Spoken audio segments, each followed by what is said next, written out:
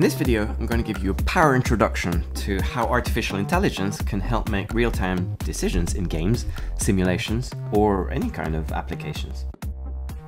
Let's take a look at some examples. So the typical one is what item to select, like a spell or a weapon, if you're in some kind of role-playing game or combat game, or deciding exactly who to target. So if the enemies need to pick someone to cast their spell on, deciding where they should move of all the many options, where they should take cover or hide, and which path to take when they're retreating. The different groups that should be assigned by some kind of strategic commander, for example in a real-time strategy game, deciding what to build or to research, or the type of content that should be displayed within an application. For example, if you want a player to really enjoy the next quest, what quest should you select for that player? And deciding exactly where to drive or steer, or any kind of skill-based decision. Or finally, just in general, how to behave. Which behavior do you pick of all the different possible options in a game? There are common patterns behind each of these different examples. So let's look at those now, and it's important to understand this so that we can establish a common base as we move forward. You'll need typically two options to be able to make a decision. If you don't have any more than two options, then there's no choice to be made, so that's easy enough. These choices are typically generated by your application. So you have an application which will list all the things that it considers valid options, and then those options need to be processed somehow and turned into actual decisions. It's useful for those decisions to be ranked sometimes, like this is the best decision, the second best decision. Gives you more flexibility. The key thing to keep in mind is what problem you're trying to solve. What is the purpose of this decision?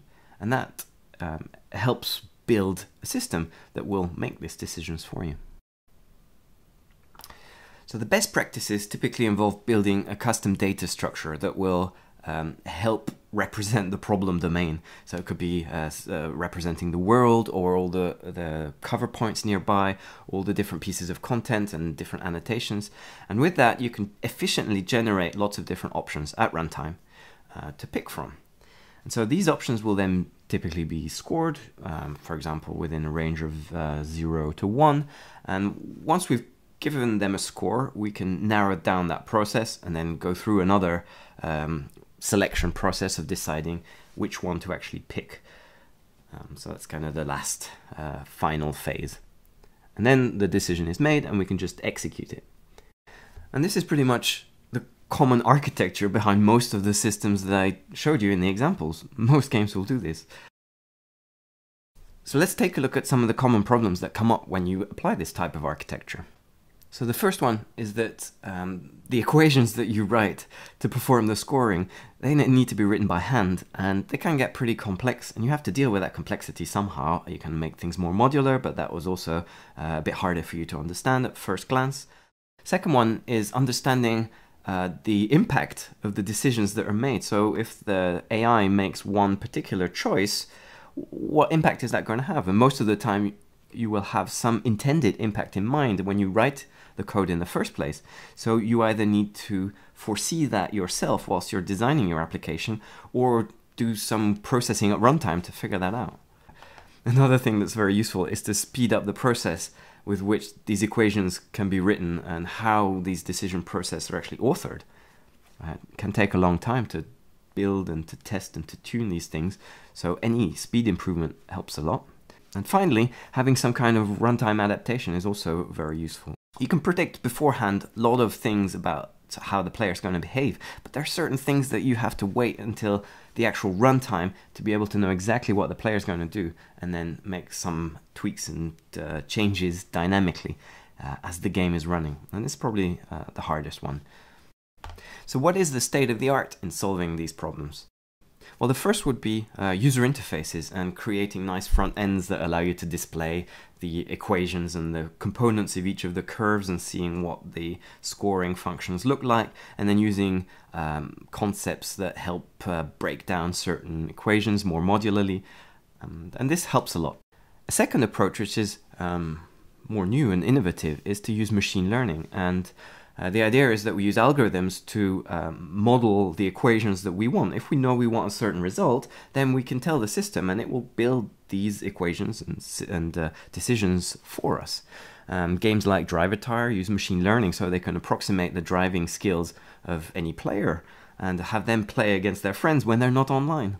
And Killer Instinct, for example, uses a form of machine learning, case-based, online within the game, so the opponent can fight against the player in an adaptive way.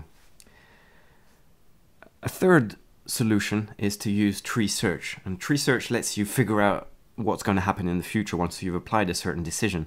And games like Total War or, for example, the new Fable Legends actually uses Monte Carlo tree search at runtime to figure out how to coordinate and how to assign the different enemies so that the intended outcome plays out, and you don't have to spend all your time writing these equations.